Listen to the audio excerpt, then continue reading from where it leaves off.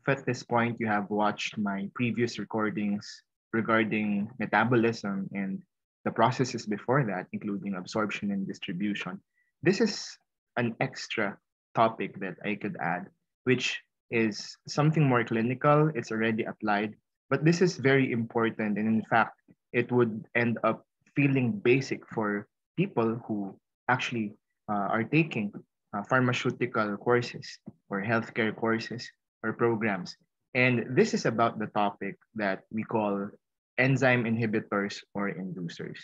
Now, we need to put the correct context before everything else when we discuss this topic. Because if we are to discuss the word enzyme in biochemistry, it would actually be a very general term, right? Because many different enzymes perform many different reactions. In fact, you would remember we even have six enzyme commission numbers. But for the purpose of pharmacology and specifically pharmacokinetics, we must note that when we mention enzyme, it's more of the enzymes which are responsible for metabolism of drugs. Now, if we go back to our pharmacokinetic plot right here, and I have three duplicates, so we could probably just look at the first one here. Remember, we always mentioned this before, that the ascending part wherein the concentration increases over time is the part wherein absorption is dominant. And again, in this case, this means that this rising part right here is equivalent to the process of our drug molecules going from the site of administration into the blood. Okay, so if this is going up, then this means absorption is happening a lot at the moment. However, we also know that it would peak somewhere and then it will start falling down, because that is the time that our drug molecules get distributed elsewhere, and some of them eventually reach the liver. And we know that the liver has most of the enzymes that perform metabolism. Thus, we always have to remember that when we mention enzymes this time, we are actually foreseeing the decline or the dropping of the pharmacokinetic plot. Obviously, the concentration goes down because, again, we are converting the, let's assume the yellow means active molecules into the purple ones, which we can think of as the inactive metabolites. And so if we go further in our discussion of pharmacokinetics, we have to maintain the so-called steady state, meaning after administered the first dose of a certain medication, you have to wait for some time. And if the timing is correct, you could give the second dose in such manner that you actually keep staying inside the therapeutic window, not high enough to reach toxicity, but not below or not low enough to remove the effect altogether. Now, if we are taking a single drug for a patient or probably for yourself, then we could predict that, hey, I'm gonna have to take my second dose after 6 hours because there's nothing interfering. However, there are many other things around us that actually can either inhibit or induce enzymes. They could be another drug.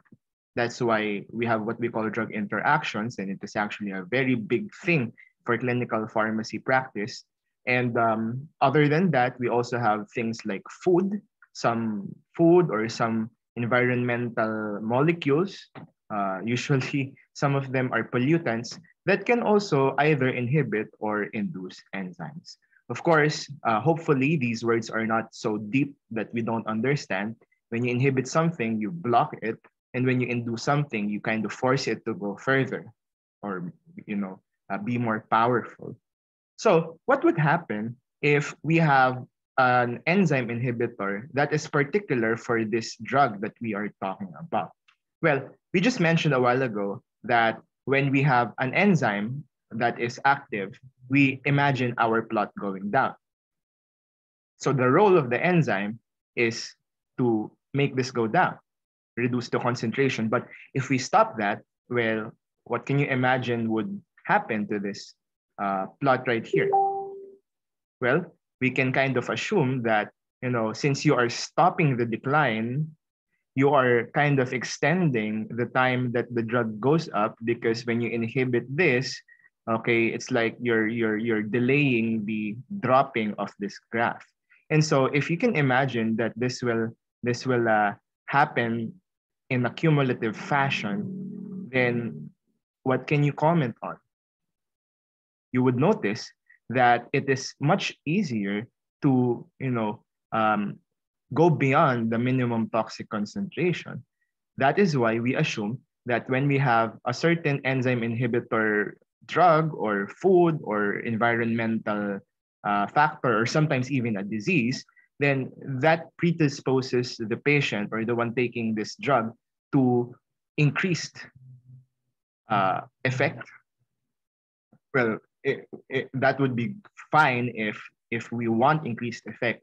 But of course, again, the dose makes the poison. There is also a tendency to reach toxicity. So there is a higher risk also for the patient. That is what we don't want to happen and what we want to prevent when we give inhibitors. Now, if you are asked, how can we remedy something like this? That I know that a patient is exposed to an inhibitor. And let's say you cannot do anything about it because this is another drug that the patient has to take as well. Well, if we know that the concentration becomes too high for this drug right here, then it could be safe to assume that a usual remedy is to reduce the dose of that drug. So if you reduce it probably up to this level, then even if the enzyme metabolizing this becomes inhibited, you're still somehow getting inside the window. You're still not exceeding it. Okay. And of course, these things make things difficult. So these are things that really have to be analyzed by the clinical pharmacist or other people who are in charge of the patient. Now, what if we have an enzyme inducer instead? Well, you are promoting the enzyme to go further.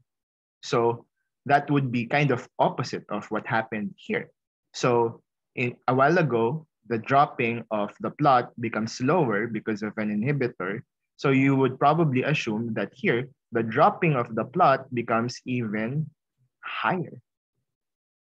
And so if you keep giving the same dose as you would without the inducer, then there's this chance that eventually we don't even know it, you didn't compute or assume it, or you didn't take it into consideration, you have the risk of going below the MEC. And we know that means that the effect would prematurely stop.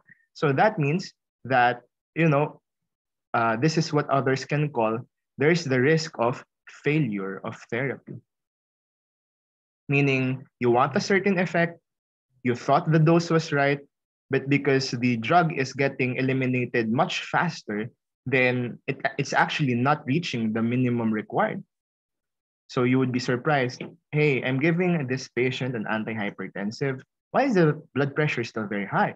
Or I'm giving a drug to reduce blood sugar. Why is the blood sugar still not going down? And it may be because of an inducer. You have the correct dose if the drug was given alone, but this one made things complicated. And so the remedy would probably be the opposite of the one above. So this time, it would be wise to increase the dose of whatever drug you have at the moment. And those are the importances of enzyme inhibitors and inducers, because adjusting the dose for the patient to not suffer any adverse effect or suffer from failure of therapy are big things, don't you think? And in fact, if this still does not work, let's say the drug is still not working or the toxicity is still there, then we might have to think of other things like replacing the drug, though that is already not part of pharmacokinetics.